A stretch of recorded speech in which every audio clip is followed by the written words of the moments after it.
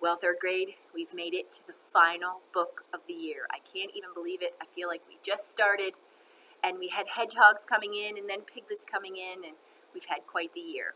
So normally I read a book called There's a Boy in the Girl's Bathroom, but I decided not to do that this year for two reasons. One, it's a long book and I ran out of time. And two, I felt like this year needed a special book.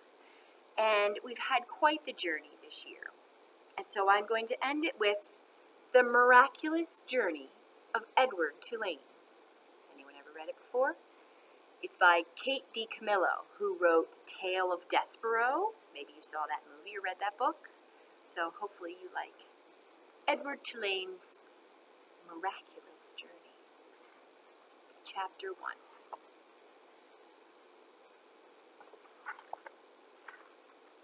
Once in a house on Egypt Street, there lived a rabbit who was made almost entirely of china. He had china arms and china legs, china paws and a china head, a china torso and a china nose. His arms and legs were jointed and joined by wires so that his china elbows and china knees could be bent, giving him so much freedom and movement.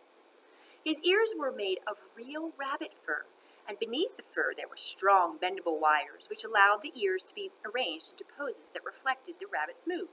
Jaunty, tired, full of unai.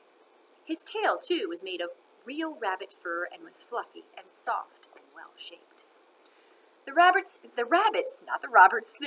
name was Edward Tulane, and he was tall.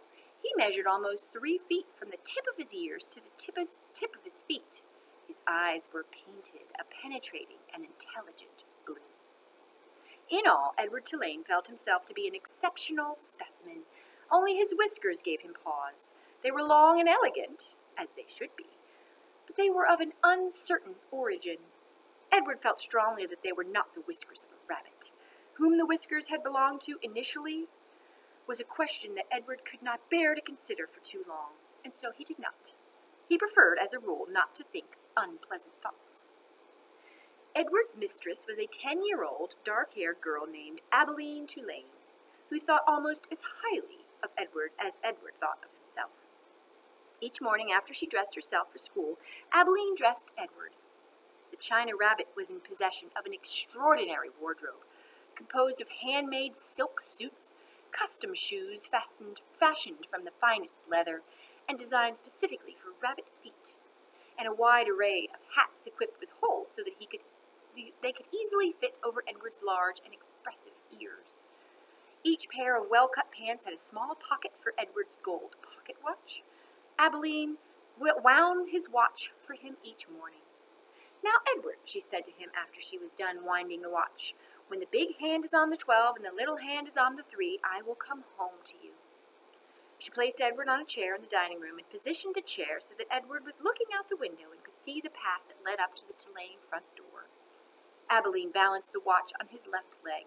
She kissed the tip of his ears, and then she left, and Edward spent the day staring out at Egypt Street, listening to the tick of his watch and waiting. Of all the seasons of the year, the rabbit most preferred winter, for the sun set early then, and the dining room windows became dark, and Edward could see his own reflection in the glass. And what a reflection it was! What an elegant figure he cut! Edward never ceased to be amazed at his own fineness. In the evening, Edward sat at the dining room table with the other members of the Tulane family. Abilene, her mother and father, and Abilene's grandmother, who was called Pellegrina. True, Edward's ears barely cleared the tabletop, and true also, he spent the duration of the meal staring straight ahead at nothing but the bright and blinding white of the tablecloth. But he was there, rabbit at the table. Abilene's parents found it charming that Abilene considered Edward real, and that she sometimes requested that a phrase or story be repeated because Edward had not heard it. "Papa," Abilene would say, "I'm afraid that Edward didn't catch that last bit." Abilene's father would then turn in the direction of Edward's ears and speak slowly, repeating what he had just said for the benefit of the china rabbit.